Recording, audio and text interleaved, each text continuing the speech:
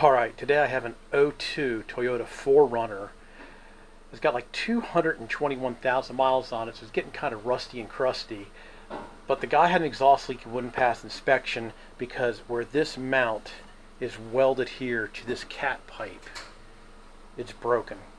So instead of replacing the cat pipe, because it's so expensive, we're going to go ahead and fix the hole here and put the pipe back on.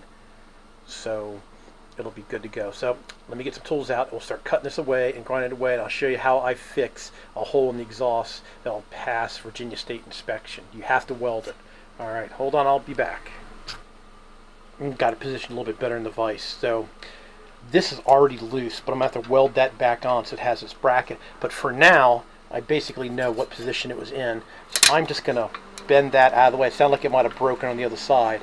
So there's the crack right there. That is part of that. So I'm going to get in here with my grinder and I'm going to grind this away.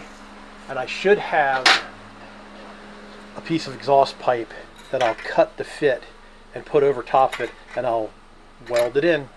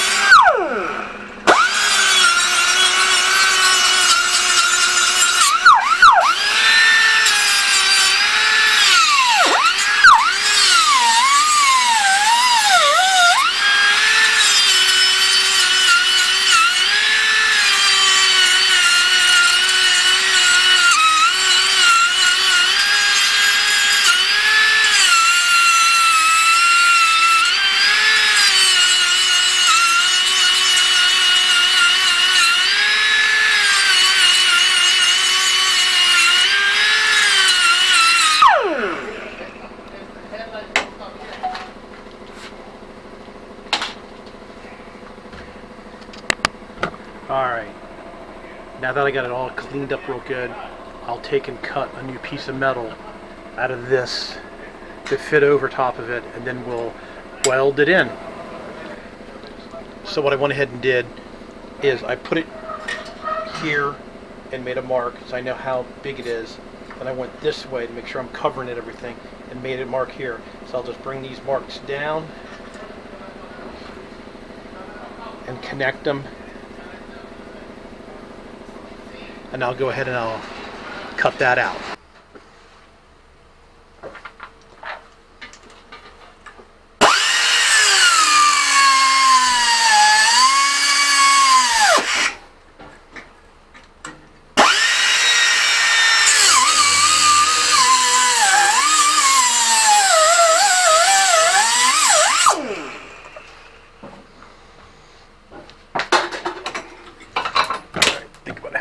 Move you.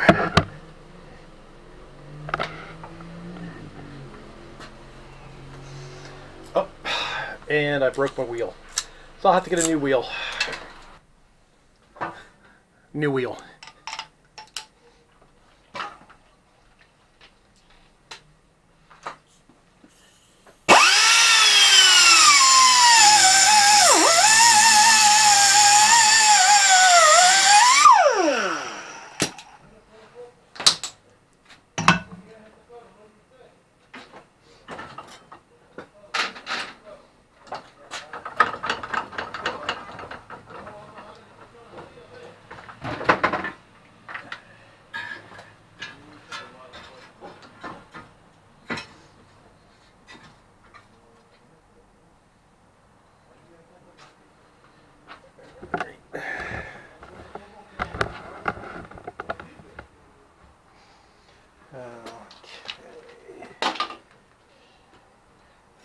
is probably going to be a little warm, but it's okay. Let's lay it in here. Then what I like to do, can you all see okay? Let's see. Yeah, you all can see. Then I like to lay the metal back here, draw myself a line so I can see. And then let's see. Then yeah, then I need to know how far I have to go. So I need to be just like that, but then I'm going to go underneath that. Maybe it'd be better to, yeah, flip that over. And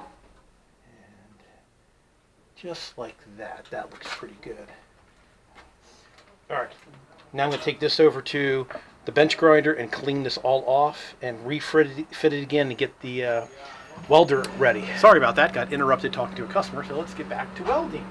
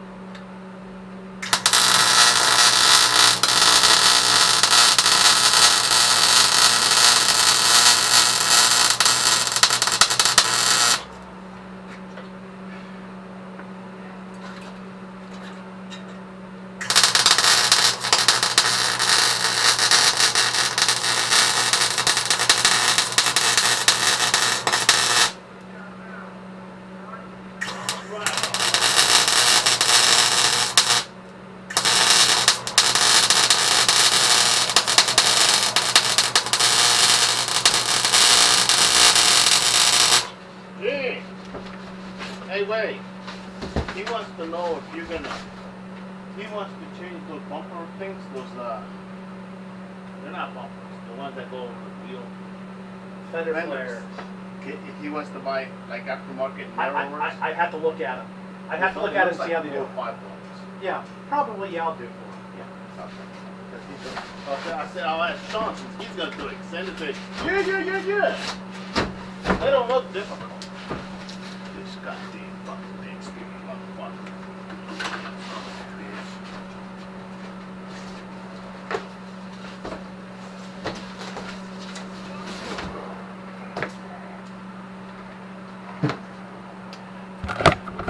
Interruptions. All right, well, anyway, that weld up top looks really good. And I think I have it so it's not won't leak at all. So now I'll just pull this piece back and re-weld that back on there, flip this one down and re-weld that back on there, and we should be... Actually, I was getting ready to flip this back over to weld it, and this one's also blown out. So I'll have to cut another piece of metal and put it over there. Actually, first thing I'm gonna try to see if I can just weld it up. Well, the metal was too thin, so I had to cut a new plate for this one also. So I tacked it. I'm gonna weld it here and beat it on around and get.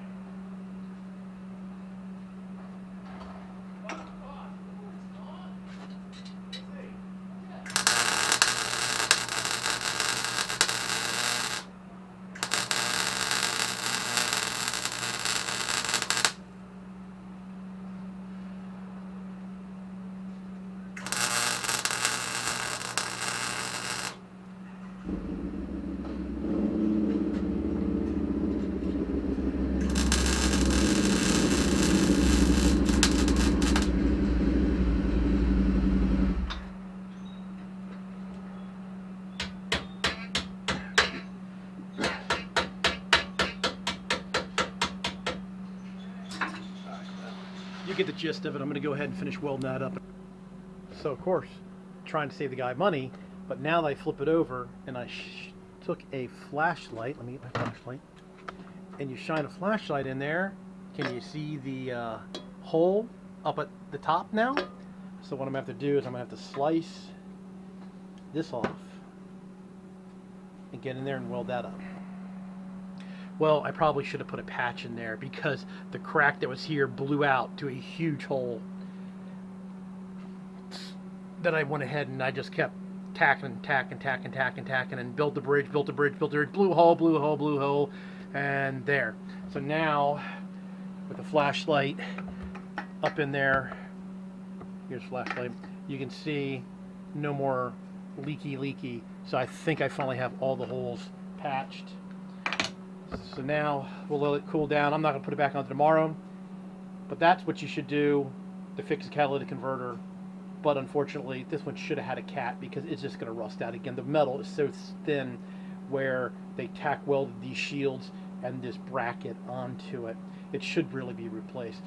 If it comes back in leaking, it's definitely going to be replaced. But I thought I was kind of doing the guy a favor by fixing it because the truck is so rusty that, you know, who knows how much longer it's going to last. All right, well, thanks for watching, everybody. Please subscribe.